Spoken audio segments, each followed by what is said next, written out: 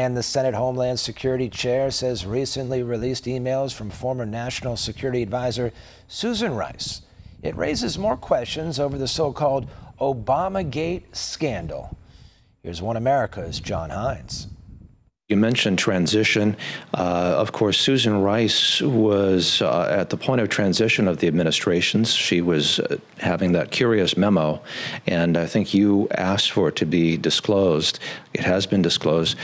Could you talk to us about what you find may be significant if you have had a chance to look at that information? Well, again, first of all, as you described it, that email was just odd. And the fact that they really plead innocence, or she pleads innocence 3 times. You know, we do it by the book. Why does she feel the need to proclaim her innocence to an email to herself as she's leaving office? We've also found out, apparently, that that wasn't something she wrote on her own. Apparently, somebody in the Obama White House counsel's office came and asked her to write that email. Why? Again, there's so many questions that surround that.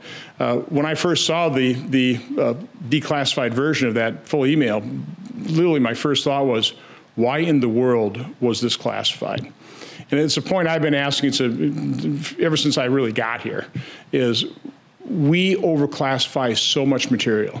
And when you finally do see what's behind the redactions, you know, so often you find out that this had nothing to do with national security. I mean, I understand why an individual or organization wouldn't want this made public, because it's quite embarrassing or possibly incriminating.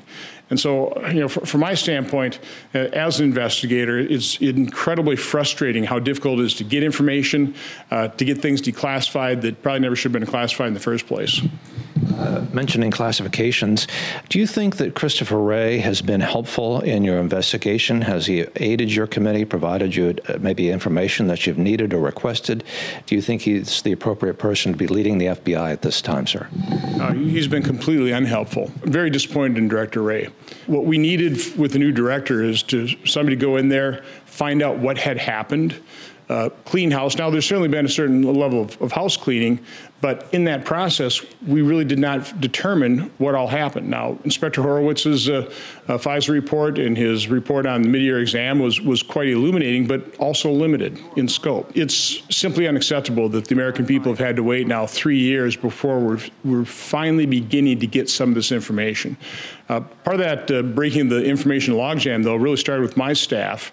Going down into the secure area of the Senate and going through the FISA IG report with a fine-tooth comb. They're the ones that discovered those 4 footnotes that had been redacted that completely refute what is stated in the main FISA report, that the FBI had no knowledge of any Russian disinformation associated with the Steele dossier. In fact, they had a number of pieces of information that the Russian intelligence services was trying to infiltrate the Steele organization. This dates back to as early as October 16th. They realized that there were elements of the Steele dossier that probably were Russian disinformation. So now we know that the extent that Russia tried to interfere in our election, we know that the disinformation was inserted into the Steele dossier, bought and paid for by cutouts for Hillary Clinton campaign. It's quite the shocking turnaround in terms of, you know, what Russian interference occurred and to whose advantage or disadvantage. Senator Ron Johnson, chairman of the Senate Homeland Security Committee, thank you for talking to us on One America News. Stay healthy. Want to see more videos like this?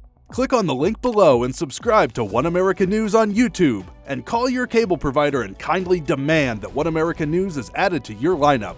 Call and subscribe today.